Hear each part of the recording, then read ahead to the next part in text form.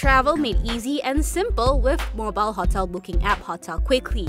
The app is a boon especially for last-minute travelers, as it connects them to deeply discounted hotel rooms in more than 300 destinations across 15 countries in the Asia-Pacific region. Despite intensifying competition, Hotelquickly is not showing any signs of slowing down. Hotelquickly recently hit a milestone after it reached 1 million downloads in the region. Over on the home front, the app garnered nearly 300,000 downloads. Currently, Hotelquickly has around 500 hotel partners in Malaysia and over 6,000 hotel partners in the region. Could you share more with me about Hotelquickly's growth in terms of revenue? Because you mentioned that you have challenges, you do get some certain profits, but you need to think about costs and stuff like that. So, I don't know, could you explain more on your growth? In regards to revenue, we are at a growing stage right now.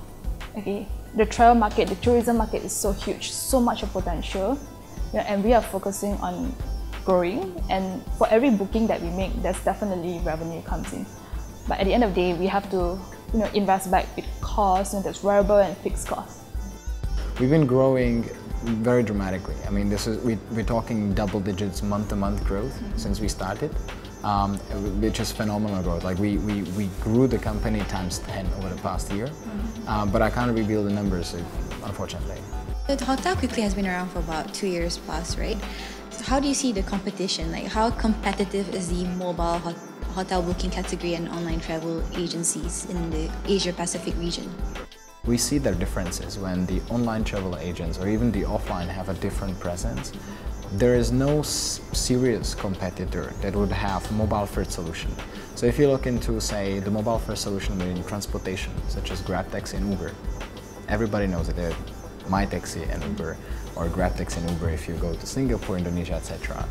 For us, we don't have such a head-on competitor. There are players which are within online space, and they're trying to basically adapt to the rising trend of mobile solutions. However, they can't really do what we do. They can't offer a dramatically different offering on mobile and on online. In part 2, Hotelquickly CEO Thomas Labuka explains how hoteliers can benefit from being listed on Hotelquickly's platform without losing brand loyalty.